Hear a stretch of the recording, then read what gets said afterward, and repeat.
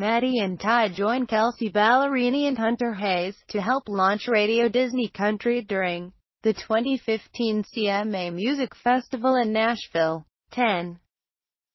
On Friday, June 12, country music continues to grow in popularity among tweens and teens.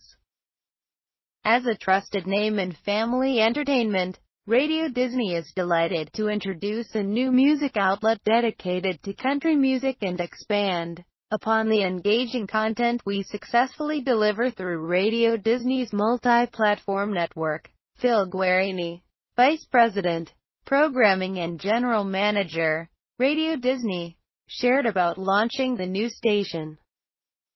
The channel will officially launch with the 2015 Country Music Association Awards in November.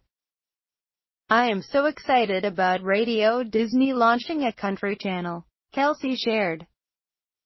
It's so cool to get a new generation and a new group of ears on my music. And all of the awesome music coming out of Nashville. I think it will be great for the format. It's been great for me, and I'm hopeful to do more with them in the future. Later on, Maddie Tae hit the LP field for their concert at the festival.